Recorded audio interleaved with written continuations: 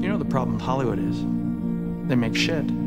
Unbelievable, unremarkable shit. Now, I'm not some grungy wannabe filmmaker that's searching for existentialism through a haze of bong smoke or something.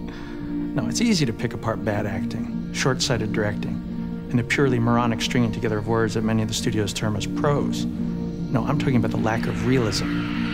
Realism. Not a pervasive element in today's modern American cinematic vision.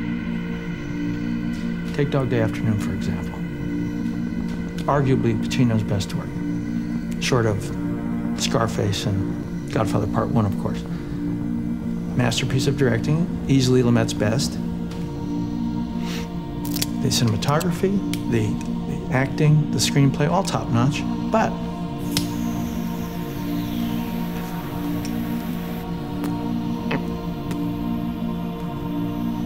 they didn't push the envelope. Now, what if in Dog Day, Sonny really wanted to get away with it? What if, now this is the tricky part, what if he started killing hostages right away? No mercy, no quarter. Meet our demands are the pretty blonde and the bell-bottoms gets it in the back of the head. Bam, splat.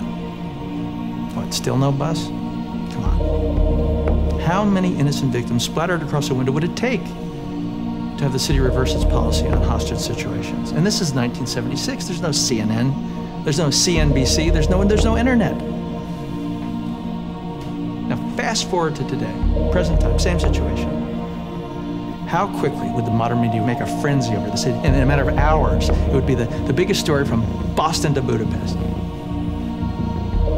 10 hostages died. 20, 30. Relentless, bam, bam, one after another.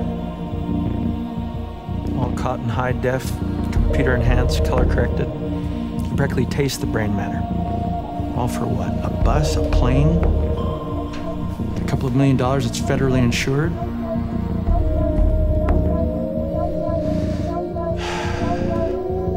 I don't think so, but just a thought. I mean, it's not within the realm of conventional cinema, but what if?